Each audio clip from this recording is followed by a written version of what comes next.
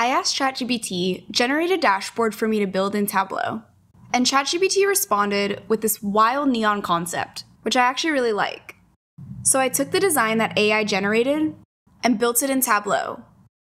I'm going to show how I built the whole thing in Tableau, explaining the methods behind each visual. I'll have AI on the screen as reference, and I'll start with how I built the background.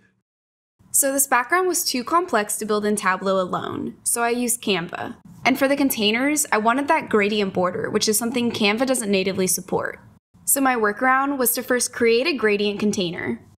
Then I duplicated this container and gave it the same color as the background. And after placing this inside the gradient container, it gave me this gradient effect for the border. And I just copy and pasted these containers a few times until I had a full layout. And the text in the AI-generated version had a glowing effect that really stood out. So I used Canva's glow text option for the title. But I realized what really made it pop was the added border. So I duplicated the title and applied an outline effect to one version. And layering that outline version on top of the glowing version gave it an effect similar to AI's. For the rest of the text, I just used the glow effect because I didn't need it to stand out as much. And that's how I recreated a background similar to the one that ChatGPT generated. I moved a few things around to make it work better in the layout, but overall it's pretty spot on. Within Tableau, I use an image so I can add this background, and I just made it fill the entire screen. Then I connected to the sample Superstore dataset that comes with Tableau, since its structure is similar to the AI-generated version. And I started with the KPIs by double-clicking on measure names to create a table. And I added 3 metrics, the 2024 sales, which is the most recent year in the sample Superstore dataset right now, the year-over-year sales growth, which is 2023 compared to 2024, and profit. And while the AI version was missing some actual numbers and included a random KPI, I tried to stay as close to the design ChatGPT gave me as possible, while still making sure it made sense for a real business use, like adding in these responsive number formatting, and formatting the worksheet so we're left with just those KPIs. Then I'm using measure names to determine the color of these KPIs. That way I can assign similar colors to the titles on the dashboard. And I just need to format the text itself before adding it to the dashboard. And I placed these KPIs on the dashboard so they would be above their titles. ChatGPT's visuals had 2 progress bars, but they didn't really mean anything specific. So I used this next section to build a dynamic gradient progress bar instead. And I thought it was cool enough to deserve its own video. So I'll post a step-by-step breakdown, but here I'm going to walk through the method I used to create it. The first thing I did was just use a calculated field to define what the sales progress is. Then I used measure values to get a line from 0 to the sales percentage. And I filtered it to just the most recent year in the dataset. Then I made the mark type a line and increased the size to get the rounded bar effect. I also used this hack of typing the minimum of 0 and making it a size to make the bar even larger.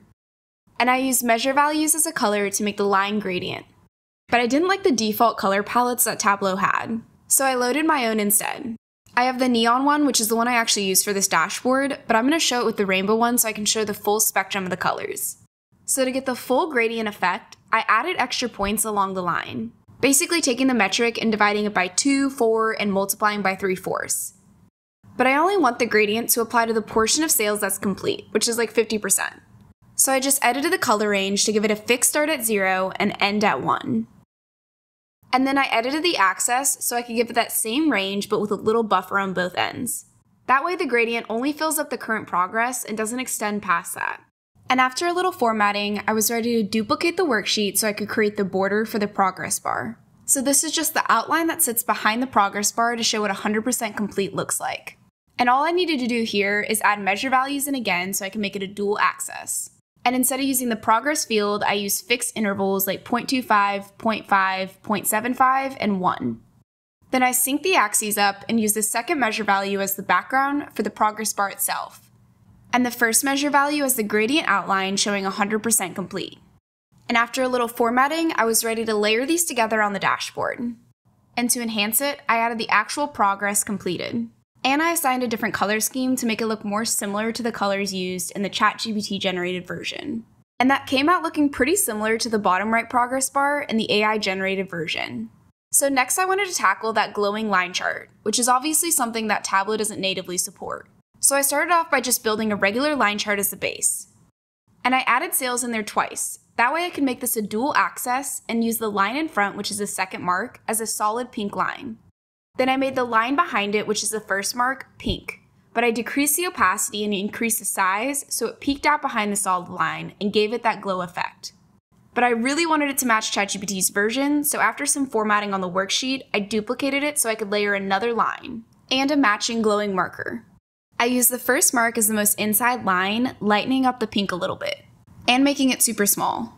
Then I used the second mark as a marker by changing the type to a shape, and I loaded in this glowing marker that I created in Canva. Then I just brought both of these worksheets onto the dashboard so I could layer them. I think I got the coloring and glow pretty close to what the AI version had, but it did have these blue grid lines, which I didn't really like on my version, so I just took them off. And I moved on to the donut chart, but ChatGPT's version didn't really make sense. But I like the outline effect that it had to it, so I wanted to stick with that. And the trick I used here is using latitude and longitude within the view and a make point field to create multiple marks. And I did like 5 marks. One for the donut, one for the pie chart, one for the border inside, one for the border outside, and one for the labels. So I made the first one a circle and made it match the background color. Then I removed latitude and longitude. And I made the second mark a pie chart so I could use it for the border. That way the border will have the same angles as the actual pie chart. I did the same thing for the next mark, and this is going to be for the actual pie chart.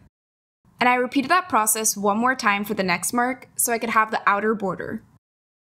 And to give the borders a different color than the actual pie chart, I add some text after the category. That way I end up with 3 different legends for the pie charts.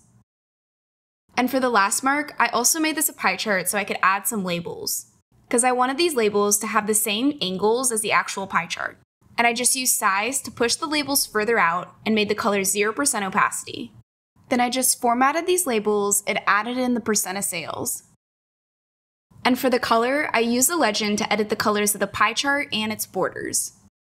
I also noticed there's some text within the center of the pie chart, so I just added in the percent of progress for sales. And once I formatted it to look similar to the AI-generated version, I added it to the dashboard. Now this one's not an exact match, but I tried to stay true to the colors and design that AI used. This next one, which is the sales by region, I think I got pretty spot on. So I know ChatGPT is missing some regions, but I'm just going to include all the regions in mine. And I wanted semi-rounded ends, so I added measure values and the sales into the columns. And then I just created little buffers for the ends within the measure values list. I made this a dual axis and used the first mark as a shape. Then I used measure names to determine the shape so I could assign left and right ends that I created in Canva. That way I could control how rounded the ends were. I colored this by region and used the second mark as a bar so it would fill in the space between the ends. And once these were both colored by region and the axes were synchronized, I used the size sliders to make these look like one cohesive bar. And the last step was just editing the colors so they matched ChatGPT's version. On the dashboard, aligning the bar was a bit tricky because the dark background made it more obvious that it's just a bar with 2 cap shapes on the end. But it looked good enough, so I just moved on to the sales by location, which is just a simple map. I double-clicked on latitude and longitude to add them to the view.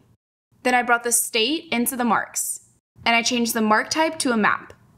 I also filtered by the country region so I could just look at the United States. Then I used color in the mark to make this 100% opacity and a darker blue. And I added a light blue border to each state so it would match the design of the dashboard.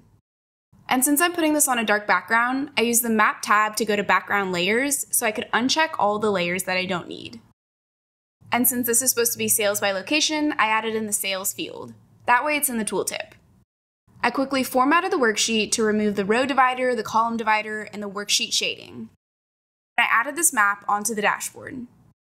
For the top products, I like the gradient lines from the AI version, but I didn't want to use another worksheet. So I added them in Canva as part of the background.